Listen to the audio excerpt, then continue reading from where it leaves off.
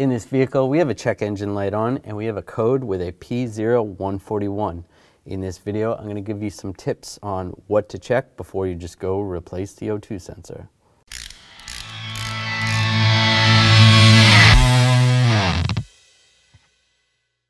This represents the O2 sensor we have in this vehicle. Some O2 sensors are a little bit different. This is a 4-wire setup.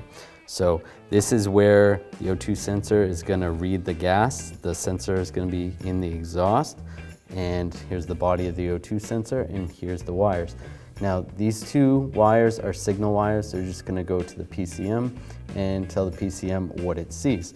Now when you first start up the vehicle, the O2 sensor is cold and it's not going to send good readings to the PCM because it needs to be warm. So what they do is they send power and ground through the other two wires, and inside the O2 sensor there's actually a heater to heat up the O2 sensor to make it work quicker. What our code represents is the fact that this heater is not heating up. These wires are broken somewhere. So whether the O2 sensor is broken or whether something before the power and ground is broken, that's what we need to figure out. So how do these circuits get their power and ground? Well, the power circuit goes through the fuse box, which is commanded on when the key is on.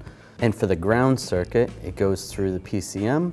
And when the PCM wants to ground this and turn the heater on, it closes the switch and goes to the ground. So the first thing we want to check is the fuse.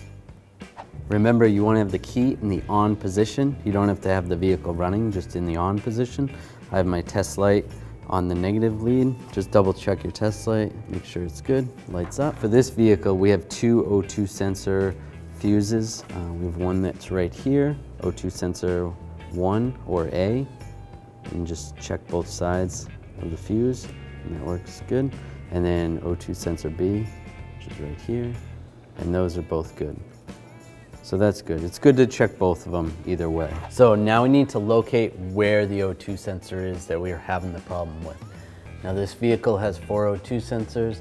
There's 2 on the driver's side, 2 on the passenger side. Now the ones in front of the cat converter are the sensor 1s. So this would be bank 1, sensor 1. And then behind the cat converter is bank 1, sensor 2.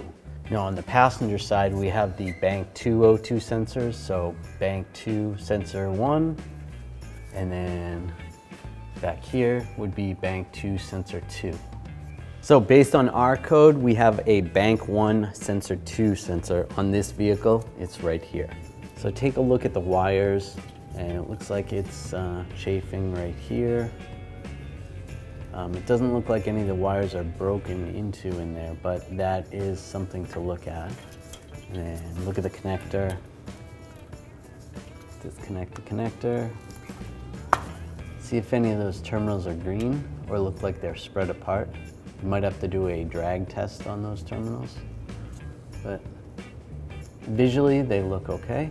With the key still on, I'm gonna put my test light on a ground right here, anything metal that you can get to. And we wanna test the pink circuit, so find the pink wire. So that's right there, and just lightly touch the terminal and my test light lights up. So that means everywhere from here through the fuse is working properly. So that's good. So now we know we have power right there. So this entire circuit is good. So now we want to test this circuit. Now we need to start the vehicle and test right here at this location. What we could do is test it with a multimeter and just put one terminal here and then one on a ground and just check the resistance. It's not as accurate as if you just use a test light. Now I'll take one end and put it on the positive side and the other end right here, and we start the vehicle up. And if the light turns on, then we know this circuit is good. So now I'm looking for the black and white wire, which is located right there. So that's this terminal here. So I'm gonna take a jumper wire and slide it in there. Connect this side to the positive side on the battery. Connect my jumper wire to this end of the test light. Now I'll start the vehicle and let's look for a light. And that's what it's supposed to do. It's gonna pulse. So that's working properly. Right, so the test light lit up when we tested it right there. So that means everything in this circuit is working properly. So that's good.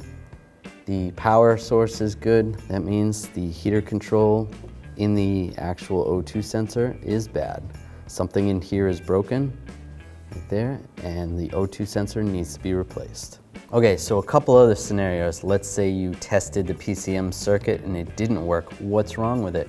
Somewhere in the wiring could be a break, somewhere internal in the PCM could a break, or even after the PCM, there could be a break in a wire there. So that's some stuff you're gonna have to look into.